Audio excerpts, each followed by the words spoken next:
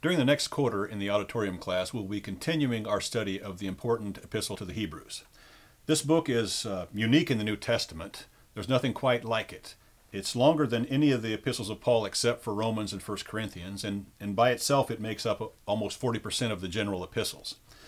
It was written to a group of Jewish believers who were suffering severe persecution, who were undergoing intense pressure to renounce Jesus and return to the temple, the priesthood, the sacrifices, and the things that made up contemporary Judaism and Jewish practice.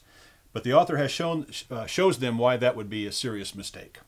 Because Jesus is God the Creator and Sustainer of all things. He is the great coming Messianic King. He is superior to the priesthood. He is superior to the sacrifices. He is superior to the temple. He has a new covenant with better promises. He's even greater than Moses.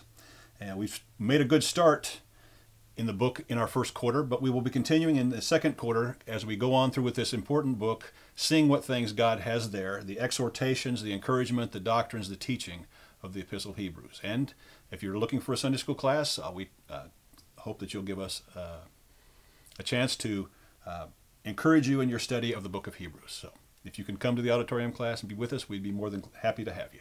Thank you.